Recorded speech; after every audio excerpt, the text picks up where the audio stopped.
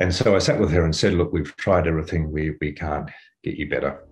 And I was very sorry for that. But she just looked at me and said, oh, don't worry, that's fine, because my people, when I had this injury, they wouldn't even sit with me, but you've helped me stand up, you put your arms around me when I was leaking urine and feces, you've shown me love, and that's enough. So anyone can do that. Anyone can share love with anybody, particularly those who are vulnerable and in need. And that to share, I mean, you can do it across different languages, different cultures, different genders, different age groups. I mean, it's just a common thing. That's the foundation of our Christian life, is to love your neighbour as yourself.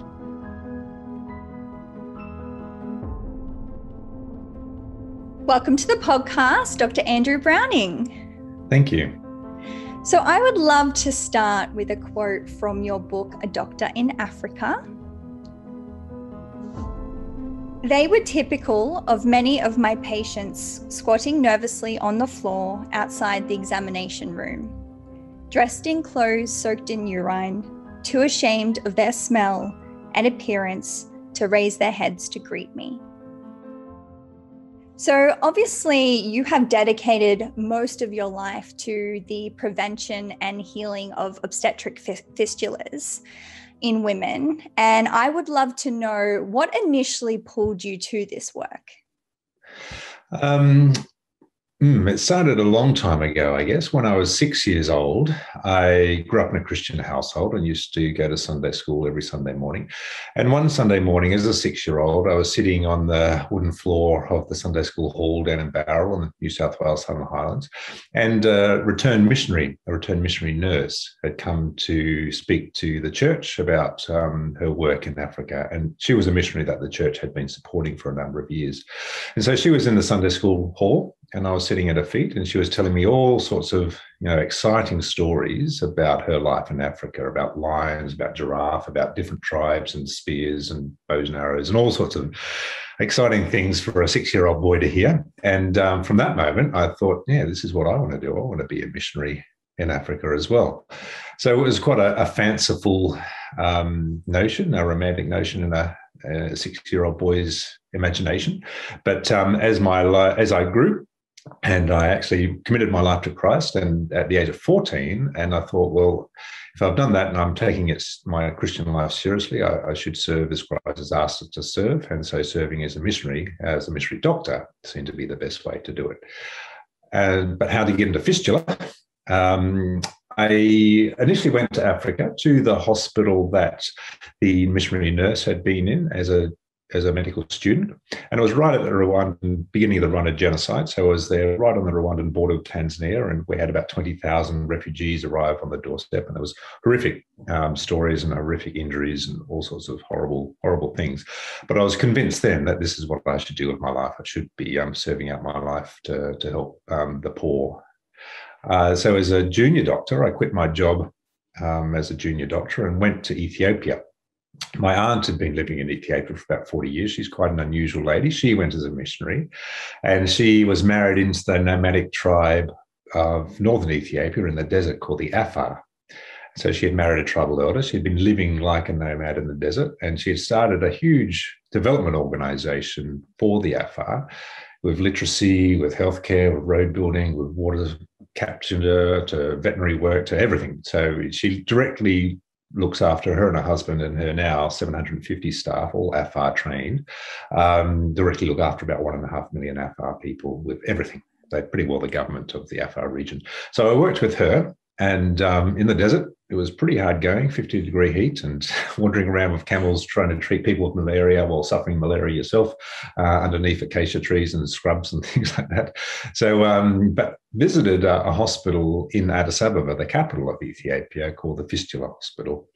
And there was a lovely Australian lady called Catherine Hamlin who was running the hospital. Her husband had died 1.5 years before, and so she was continuing the work and decided to stay.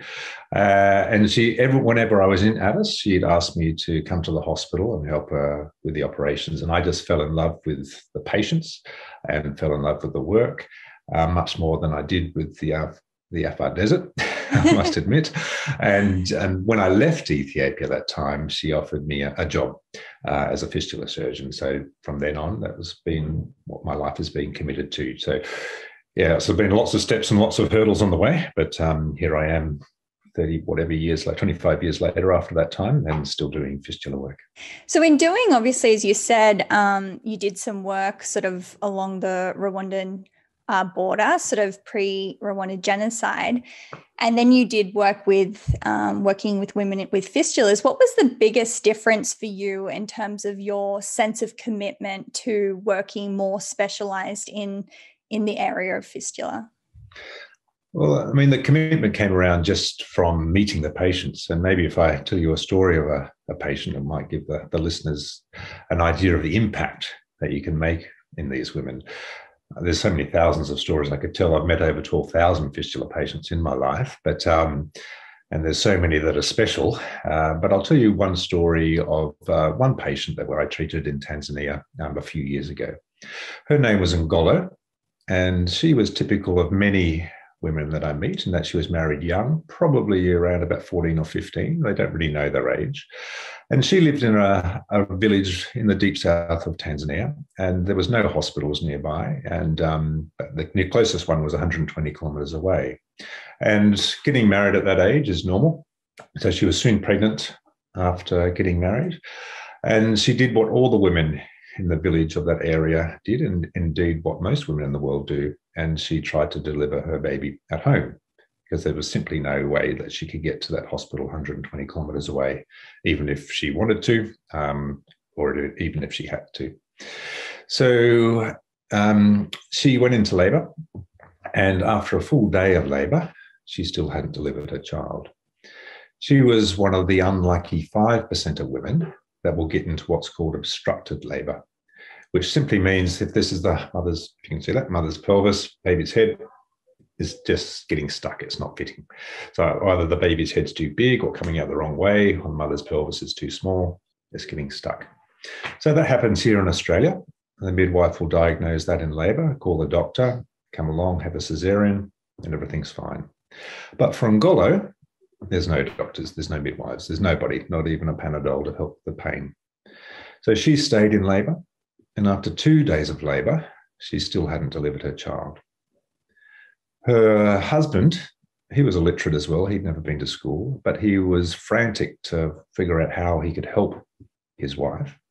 But he had the idea that if he boiled a basin of water and he put her feet into the boiling water, it would stimulate her uterus to contract. He did this for 2 more days. So after 4 days of labor, Ngolo still hadn't delivered her child.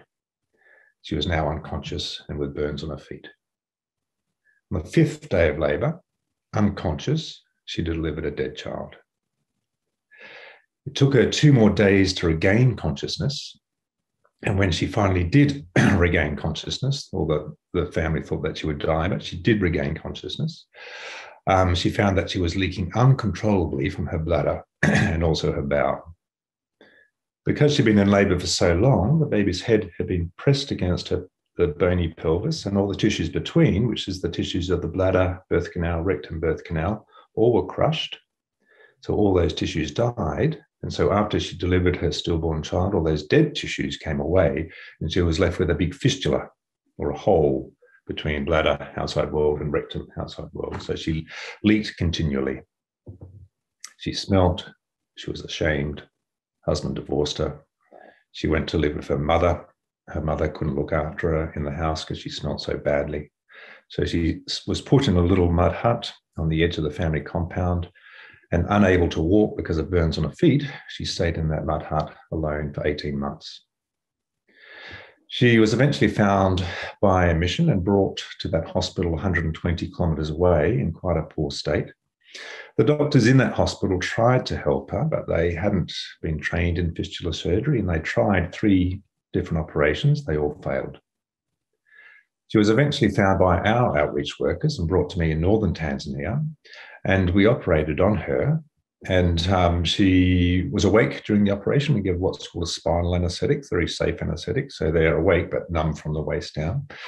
And poor Ngolo had so given up hope that she could ever be cured that she just sobbed uncontrollably through the operation. So these women have suffered an enormous amount. As I said, I've met over 12,000 fistula patients in my life, and personally operated on about 7,000 of them. It's devastating meeting these women and hearing their suffering. And Ngolo's story is not unusual. It's quite a common story that I hear. But the impact that you can make in these women's lives is profound.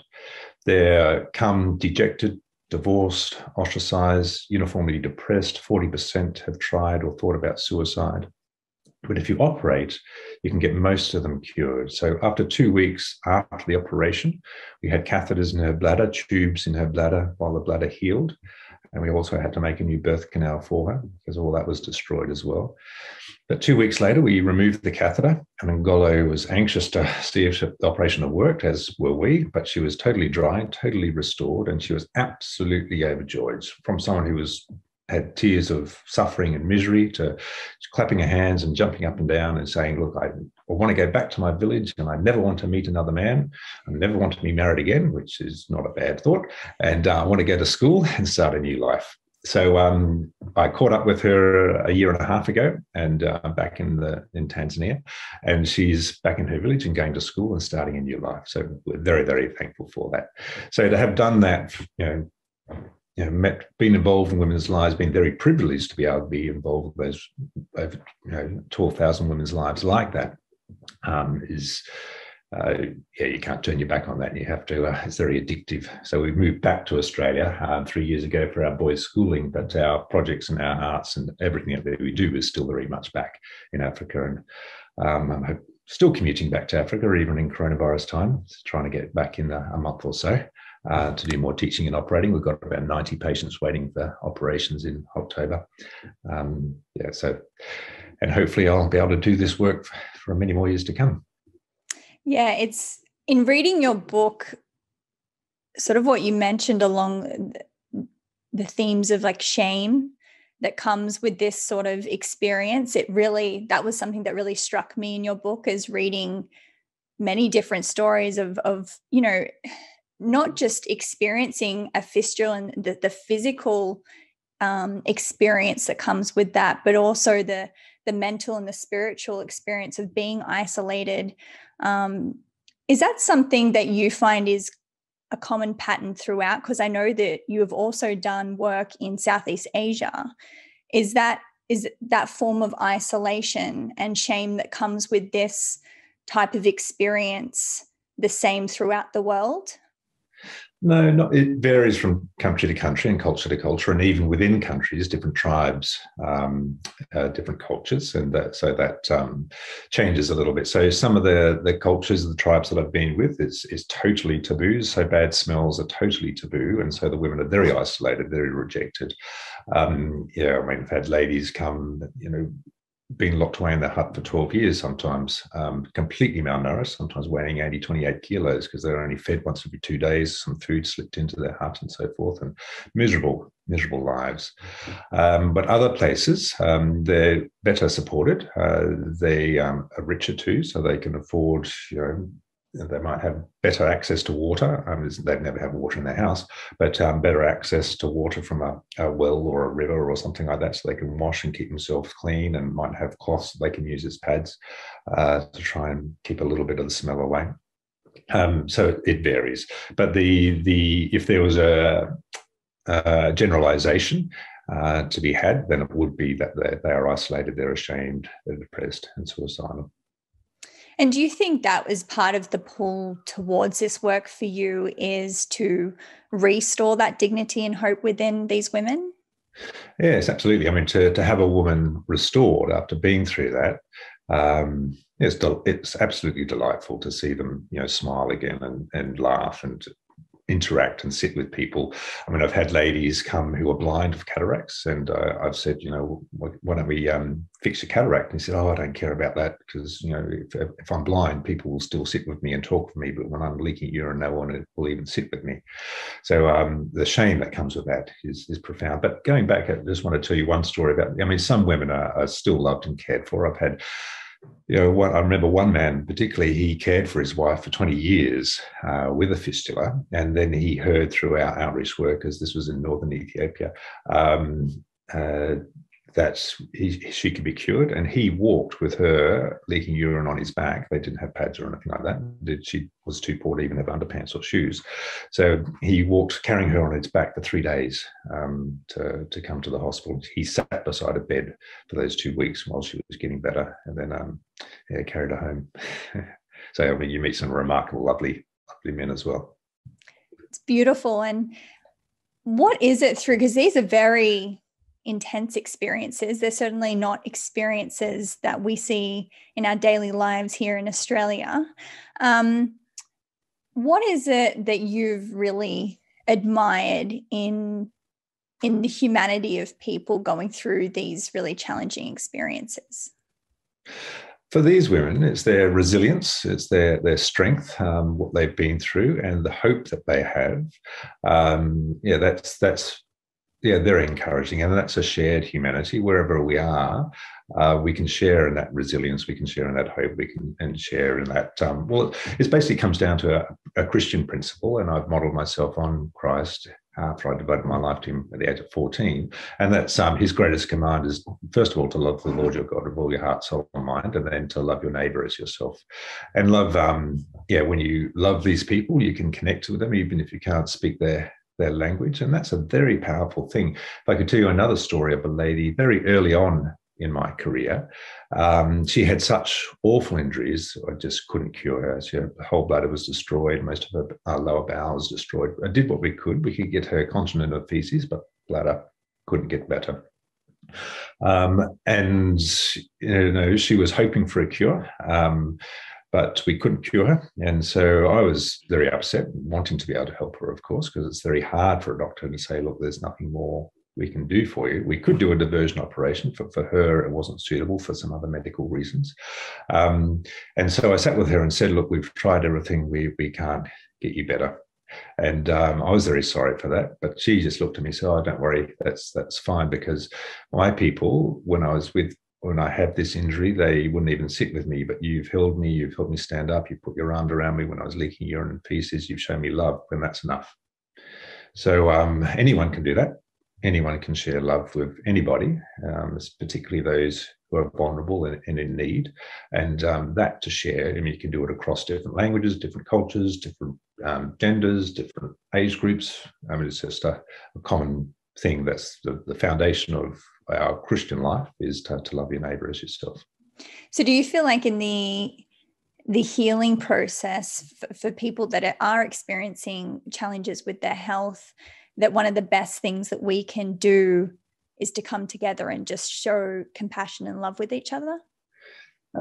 Yes, I definitely believe so. And that's what the African cultures do so well. And that's what we probably lack in our Western culture, but it's gone away. I mean, the Western culture is so individual. It's everyone's, well, especially now in lockdown, we're in lockdown in Sydney where I am, or north of Sydney.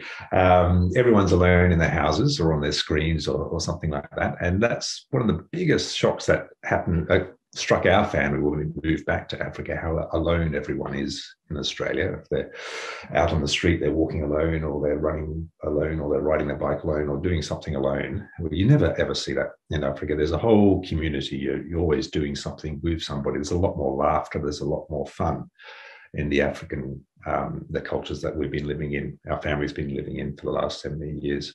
And that's interesting too, because in suffering, and there's a whole culture around suffering. So if someone's sick, you come and sit with them, you be with them, you feed them, you visit them. There's a whole culture behind supporting each other. And even at a funeral, you know what to do. Everyone goes and sits with the grieving family for a period of a week after the death. So you go and sit in the house. You don't have to speak or anything. You're just there supporting and grieving. And if they cry, you cry with them. But I mean, here in Australia, if someone dies, you're really unsure what you should do. Should you go visit? Should you just drop a bowl of soup at the front door, or what do you do? But there's something very comforting in having that culture and that expectation that everyone knows what they do and everyone feels they're supported and bonded through those times of suffering. Yeah, definitely. I have been to Kenya quite a few times, and it always amazed me every time that I went there. I just felt this overwhelming sense of peace and almost like I felt home. And I've always reflected on what that was. And I think part of it was just a lot of the noise is missing in Africa that we have here in Australia. And I think, as you said, people come together and they're very present with each other, and they're all about the sense of community. And I certainly, in my experience, have always felt lighter in those communities than being in Australia. Yeah, no, I totally agree with that as well. And it's something we could learn as a culture in Australia. The Western culture could definitely learn from Africa. So in knowing that, because obviously you've lived in different parts of Africa for 17 years, which is a very long time, what would be some things that you personally think have helped in your life in terms of, I suppose, a sense of happiness and contentment that people could bring into their own lives here in Australia? Yeah, that comes really for me and for many people is the grounding of faith. It says in the Bible so regularly that the things of this world that the Australian culture, the Western culture seem to strive for, like a house, a career, all those sort of things, they're going to pass one day. They're going to crumble away. They're going to come to nothing. In 50 years' time, I'll be dead, and my kids will remember me. But another 50 years, they'll be dead, and their kids probably won't even know me or know of me. All these things, all our achievements will pass. But if you look to something eternal, which I believe that is in Christ, is in God, it gives you a much more solid grounding and a fearless grounding to be able to go into some very difficult places sometimes, like Congo, Somalia, Sierra Leone, South Sudan. But to go into those places with confidence, knowing that these things are going to pass, but my life with Christ, my life with God is eternal, and it gives you a great deal of strength. And having that faith too, despite all those difficulties, I've been at times in my life, I've been very sick, I've had my life threatened. It gives you just a reassurance that there is something beyond this world that's to strive for is much more meaningful. And it's a common language as well to be able to do this work. So even though you're working in different languages, different cultures, very vastly different cultures, but if you have a common grounding, you can actually communicate with each other and do great things. And so the values, whether you're a Muslim or a Christian or whatever, the values in the Bible that you will commonly share, you can communicate with. So even if we've got hospitals in Muslim areas, we can go back to the grounding text of our shared literature and say this is the way we should be doing, this is the way we should be treating the patients. Whereas if you don't have that and you don't have the same culture, like with the big NGOs, their common language is money, and often that money breeds corruption and greed and all those sort of things, which brings a different set of problems. And so if you say, you must be doing this, otherwise we'll dock your pay, or we'll do this, we'll reward you more. But if you have a faith system and a common belief system, then you can work towards that with a common purpose, which has been how we've achieved what we've done. I mean, we're not only treating fistulas, we're also preventing fistulas. So in 2009, I started a new charity called the Barbara May Foundation. And we want to prevent fistulas by building maternity hospitals and offering free deliveries for poor women so they don't get this in the first place. That's the only way you're going to prevent fistula. And so with that common faith of people, we've been able to do that. And so far we've delivered about 80,000 women for free across our networks. And we're hopefully expanding as we get more opportunities as we get more funds. We'll certainly be increasing that work. That's an incredible amount of people. I certainly admire you for that work. Just going back to what you were saying sort of about being a faith-based organization, that was something that I found really fascinating in your book. And it was quite indirect, but you did sort of speak about those larger organizations such as the United Nations and things like that. And obviously throughout your experience of being over in Africa for so long, you've come into close proximity with different types of organizations. What is it that you think is the most important and fundamental difference between supporting, say, an organization like yours and something that's much bigger or different to sort of that faith-based organization? Yeah, I think and there's many things I could say there. Probably something that might be a bit too controversial, me into trouble. Like I said, I did see it was indirect in the book. I was filling in the blanks. Yes, I have been involved in many places across Africa and seen the big organisations in action, and they do good work, of course, and we're very thankful for that. But a lot of funds get swallowed up in their bureaucracy. And for example, at the moment in the Afar area of Ethiopia, where my aunt is working, there's famine, there's people dying of thirst, and she's actually the only one responding to that need right now, because the larger organisations, they're so bound up in their bureaucratic systems that it takes them ages to respond, and they're chewing up tens of thousands, hundreds of thousands of dollars while they go through their systems. And meanwhile, people are dying of thirst. But if you have a small, nimble, faith-based organisation, the church gives the money, done, all the water shipped there, people saved. So that makes you a lot more nimble, not having those large, bureaucratic, often obstructive systems in the way. And so you can be a lot more effective, a lot less funds and a lot more effective. I mean, that's my experience. I'm sure if you spoke to someone who worked for those bigger organisations, they'd say very different. But that's been repeatedly my experience from actually about 25 years working on the ground in Africa. Yeah, I think that's one of the more difficult things for people that want to contribute to organizations, and they're very well intentioned with putting their money behind certain organizations, but it's hard for us to sort of be able to understand how much of that money is going through to what they say it's going through to. Yeah, I mean, there's a benchmark figure that we have in our organisation. So between 11 to 13% goes on administrative costs, and so that's staff salary and also fundraising costs. I mean, you have to spend money to make money, and so that's the gold standard in Australia. People like to try and aim to less than 15%. So we're below the 15%, but there's a lot of charities out there that's 30%, even more, just go on their running costs. So most of the money that we receive goes to directly to the women in Africa, which we're proud of. And actually, of those overhead costs, we've got a very generous donor who donates about 50% of them. So, I mean, in real terms, if you donated to Barbara May Foundation, that would mean only about, about 7%, say, will go on administrative costs. The rest go directly to the women in Africa.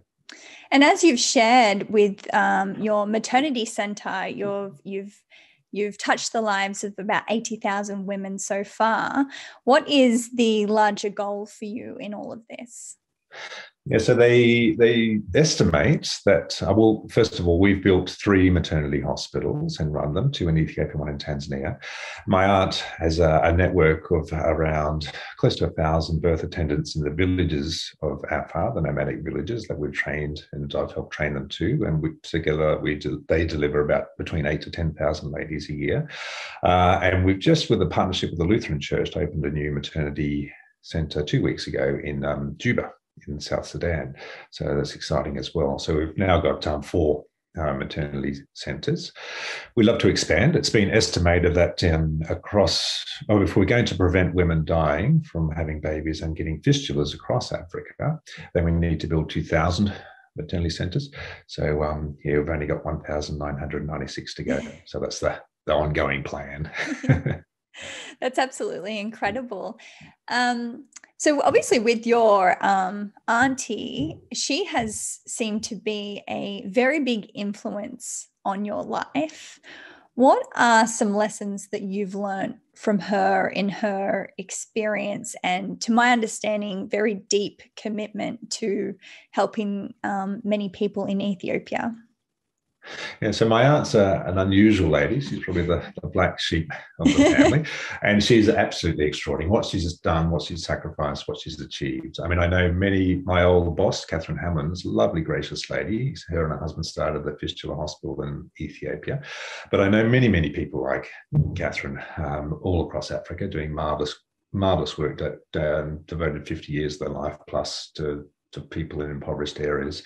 And almost all of them motivated from their faith, but I have them on that level. But Val is kind of like just a different class altogether. I mean, she's married into the Afar tribe. She lives like a nomad. Her entire worldly possessions are a couple of dresses and a pair of flip-flops and her computer that she works with. I mean, she sleeps outside every night because it's so hot. She lives on a compound in the desert, and with about 50 other impoverished people that need help in one way or other, blind people or HIV patients, or babies that have been discarded and found in toilets, and all sorts of horrible things.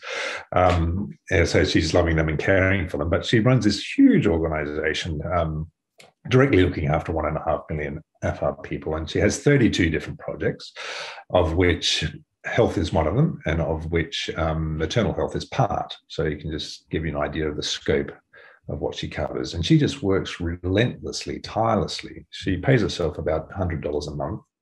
And that's what she lives off, and gives everything else away to the poor. She's sacrificed everything, and she's been in danger many times. I mean, she's been chased by gunships across the desert. Those are helicopters shooting at her, and she's been part of fighting. She's been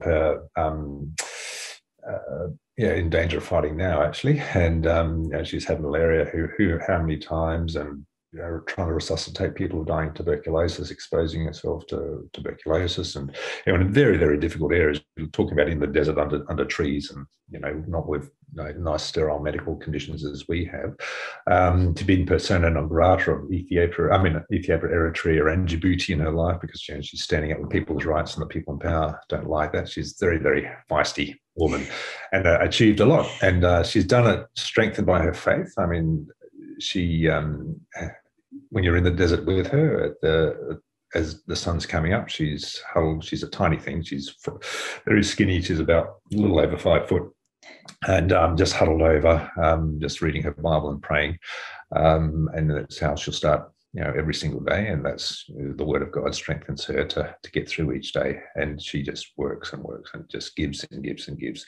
So an inspiring, incredible woman, very feisty at times, so you have to be careful what you say at times. So she's mellowed a fair bit with her age. But she's 70 now, and 71, and still living that life in the desert, no comforts, but giving herself to the people that she loves. It sounds like you and her are driven by very similar things. Obviously, you've both been in very dangerous and challenging situations throughout your work. What is it that comes to your mind, like in any moments of potentially sort of, I'm not sure if you even have them, but like questioning why you're here or whether you should be putting your life in danger? Like, is there a certain like mantra or anything that sort of comes to your mind that just kind of pulls you through in those moments?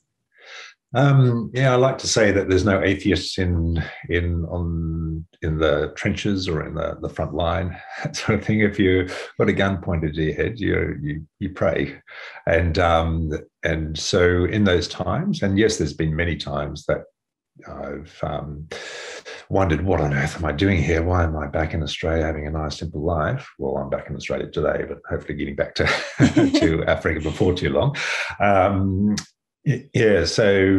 But it always comes back to my faith again and prayer. So my day too, like my Aunt Val, I begin every day reading the Bible. And I have and it's amazing when you do read the Bible how true it speaks into every situation. There's a lot of the Bible that's hard to interpret, but after you study the Bible, it becomes very real, and it seems like God's speaking directly to your heart when you read some of the passages, and it's so encouraging. It grounds you in what's right and what's eternal, and gives you a different perspective in life, and that's what keeps you going. So those moments of doubt, you just get strength from praying and reading God's word. And do you feel a level of responsibility that comes to this work? Well, that's the beauty about the Christian faith as well. We have only done what we've done by our faith, and it's been quite some miraculous answers to prayer, not only in sometimes healing of patients, some absolutely amazing healings of patients. If I could just tell you one of them, I could tell you so many, thousands of them. But one lady got a fistula from the hippopotamus. She was gathering grass on the side of a lake to take her to feed her goats or whatever. And hippopotamus came out of the lake and knocked her over, and 4 tons of hippopotamus trod on her pelvis. So it shattered her pelvis. She crawled back to her hut, and she lay in their hut, and people were looking after her, of course, lay in the hut for, was it 3 months? Before one of our outreach workers found her and brought her to us. And because the bones of a broken pelvis had severed the nerve to her left leg and also severed her bladder. And so she had a fistula from the bones severing her bladder, and she was leaking urine. That's how she came to us. And when she came, she had pressure sores right down to her bones on her back, very impoverished, completely depressed, wouldn't even look anyone in the eye, just wanted to give up and die. But we prayed with her, and we showed her love. We got her eating again, and gradually, I mean, we tried to operate, very difficult, with fractures to a pelvis. And actually, with that injury in Australia, you have a 90% chance of dying because it's what's called a compound fracture of the pelvis. Very dramatic injury. Anyway, 6 months later, she walked out of the hospital completely dry and absolutely overjoyed. She'd been touched by Christ's love, and I like to think that Christ touched her heart as well, because her persona completely changed as we talked about Christ loving her and wanting to help her, from being someone who was almost overnight, from someone who was not wanting to even look anyone in the eye or even speak or lift a head, to someone who was just delighted to see us every day, smiling, laughing, and full of hope and joy. And only a heavenly God can really touch people's hearts. I mean, as doctors, we can do so much for people's bodies, and we think they're very clever, but we can never touch people's hearts, and only something above us can do that. And that's the basis of the Christian faith. And it touched her heart physically and spiritually, because, I mean, she had a severed nerve to her leg, and she walked away out of the hospital 6 months later. Just absolute miracle. I could tell you so many stories like that. And I think the old saying goes that God heals, but doctors get paid for it. Is very true. So with the adjustment period for women, do they have support through that? Because a lot of the stories that you shared in your book, many of these women have been isolated for years, and a lot of them not even moving and struggling to sort of get up on their feet because they've been in a fetal position or something like that, to then be healed and able to live a somewhat more normal life again. Do they have people that support them mentally throughout that experience? Because it's almost like a really big transformation of their own personality, I suppose. Yeah, and that's the strength of the African people that I've been working with as well. They're so resilient. I mean, if they do get better, they're accepted back in the community. They're happy, and they can go back into their normal roles. But if they're still leaking, they're still depressed, they're still suicidal, they're still ashamed, even though they might have a lovely husband with them, like that man I told you about carrying her on her back. But generally, and if they're cured, they dramatically bounce back. And we actually did some studies into mental health early on, back in the 2000s. And that's where we found, with basic mental health screening tests, that pretty well everyone was depressed, and 40% committing suicide, or thinking about it, or attempting suicide. But if they were cured, we did the same test after they were cured, the screening test. And if they were cured, back down to the screening positive as the background normal population was. So, they bounced back very, very resiliently. And some of them have been through awful injuries. I remember one lady I met in DRC in Congo during the war. And she was gang raped by 10 soldiers, or she thinks 10, but many soldiers, and then a gun put in her vagina and shot. So just a wickedness, malicious, horrible evil from those men. And so she was left for dead, but she survived, and she had obviously a big fistula. But she was found by mission, brought to the hospital. We cared for her, and she was happy. And I said, "Look, how are you happy after being through such suffering as you've been through?" And she said, "Oh, I'm happy because God's looking after me, because every step of the way when I needed help, God's provided people to help me." Even though she'd been through that, many people would blame God for being in that situation, but she had the different view that God's been helping her to get out of that situation. And that sort of different perspective and worldviews given these women a great deal of strength. And I know in your story, you speak about forgiveness.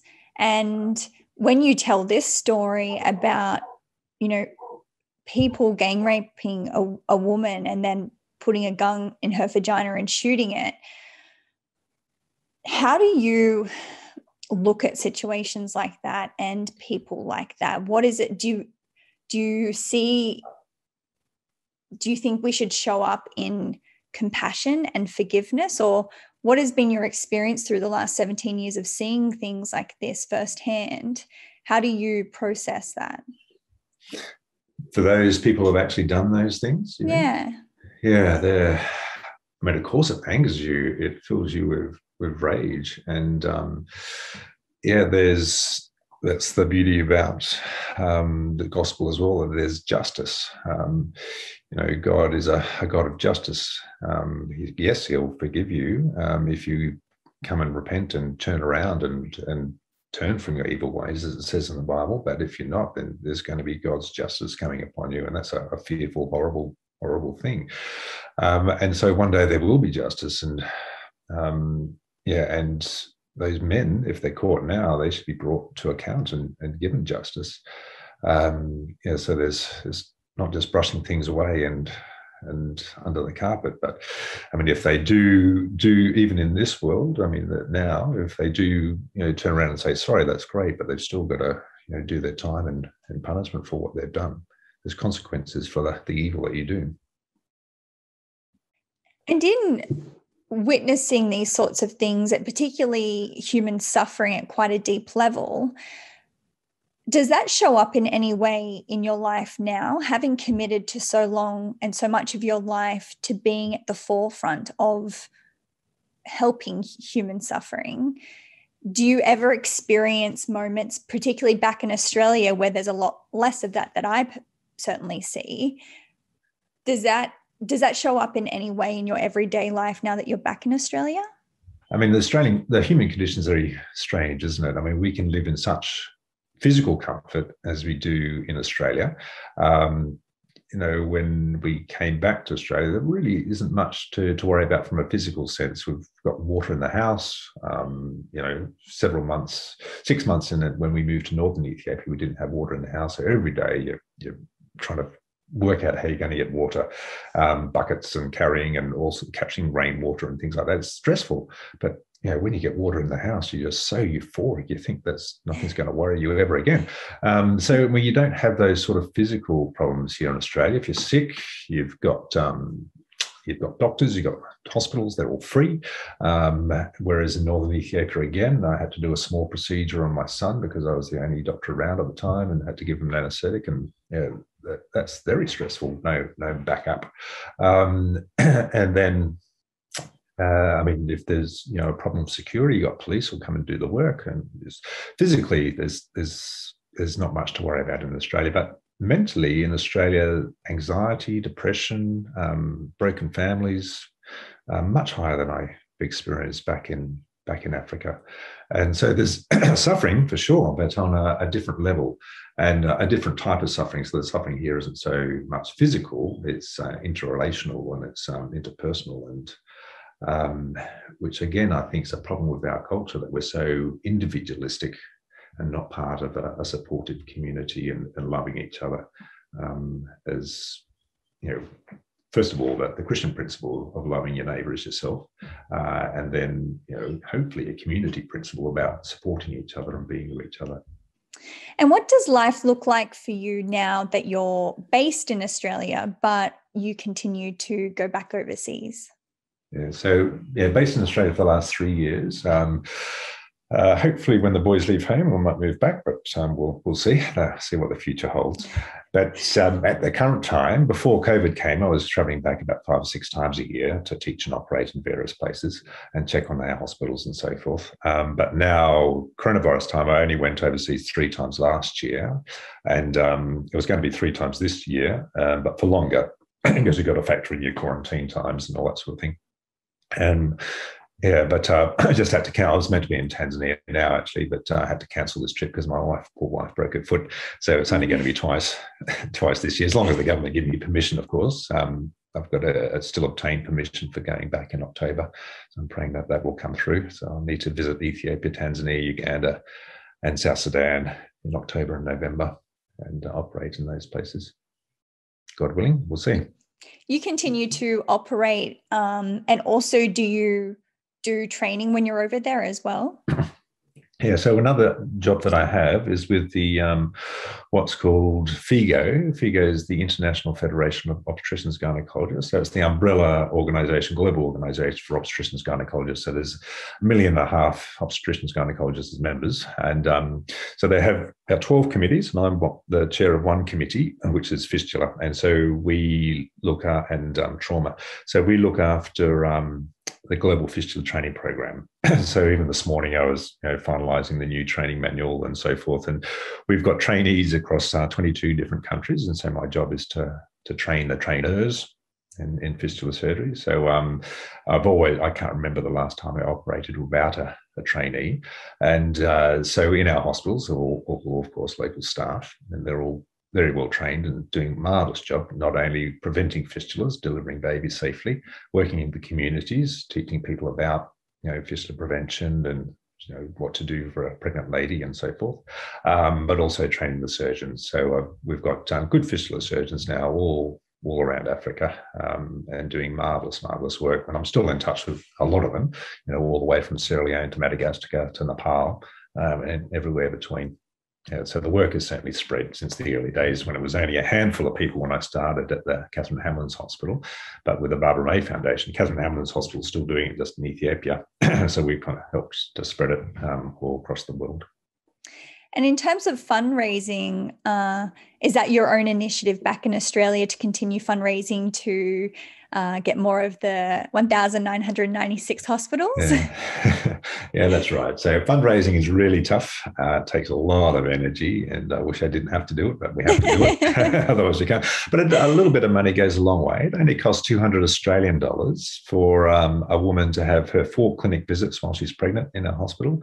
So all ultrasounds, blood tests and things, and then her delivery in our hospital, which might include a cesarean, which is the operation to have your baby. It's 14% chance for cesarean. Your postnatal check, so checking you and the baby afterwards and immunise a child, 200 Australian dollars. So it doesn't cost a lot of money. We can build a simple hospital for about $500,000. I mean, we built a big one in Tanzania that cost about $2 million, but that's a great big one. And but a simple hospital that has a capacity for about 2,500 deliveries a year, we can build for about $500,000. But it's very, very difficult to raise money to build hospitals to prevent fistulas, maternal health. To build a fistula hospital, I could literally have the money within a week. There's a lot of money in the world for fistula treatment, but fistula prevention is a heck of a lot harder. I'd just love to say I highly admire you and all the work that you've done and certainly continue to fundraise for. On a final note, I would love to ask you, what does it mean to you to be human?